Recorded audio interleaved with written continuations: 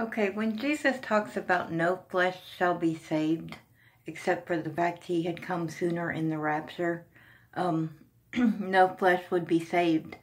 But I think that what that means is that they were going to behead everybody, and that they were going to literally kill all flesh, all the people, except for the people that took the mark, and their flesh wouldn't be saved because of the plagues and stuff that we hear about later.